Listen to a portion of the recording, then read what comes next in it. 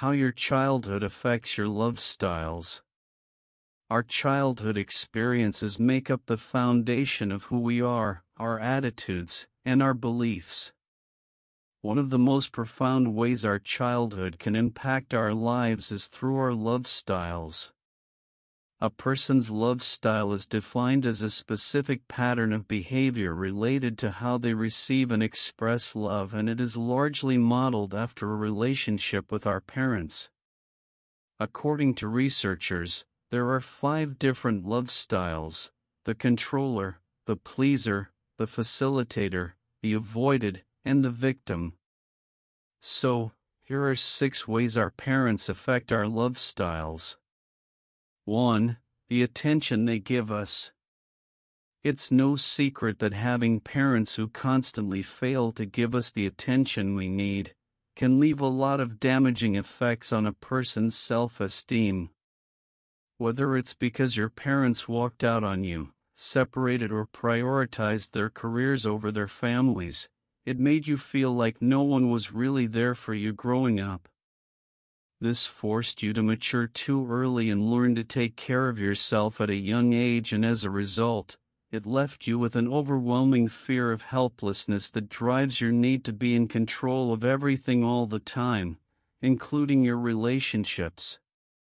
Known as the controller, people who adopt this particular love style are often assertive, rigid, and headstrong. Their parents' lack of attention has made it difficult for them to rely on others, ask for help, and relinquish their control. 2. The freedom they allow us.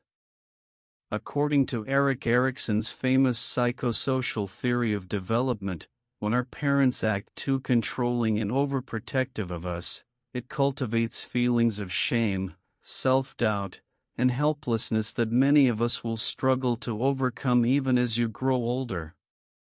So, when your parents are too strict with your freedom and don't give much of a say in your life, it can lead you to become too compliant and passive in your relationships.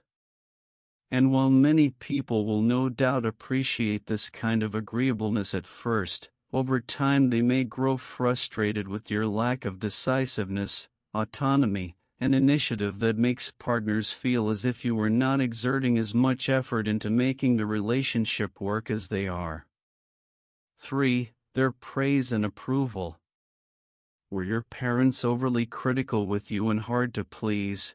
Did you get the sense that they only loved you when you succeeded and were angry with you when you failed? Children who are pressured into meeting their parents' expectations just to have their emotional needs met tend to develop a compulsive need to please other people as well. A love style known, fittingly enough, as the pleaser. Those who tried hard to win their parents' approval when they were younger usually end up with a neurotic need for praise and validation. They are likely to turn into pushovers who have trouble saying no, always put other people first, and avoid conflict even at their own expense. They have a fear of letting people down and tend to struggle with feelings of insecurity and inadequacy. 4. Their consistency and dependability. Do you often feel alone and misunderstood by those around you? Do you yearn for emotional connection only to be let down by the people you love? This is what happens when you grow up with unpredictable parents. They're unstable, unreliable, and inconsistent with their care and affection.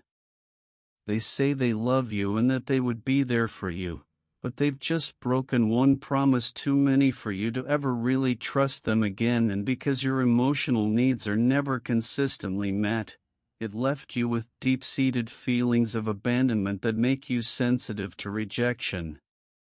You may have a love style called the facilitator. The facilitator is romantic and idealistic, but often to a fault.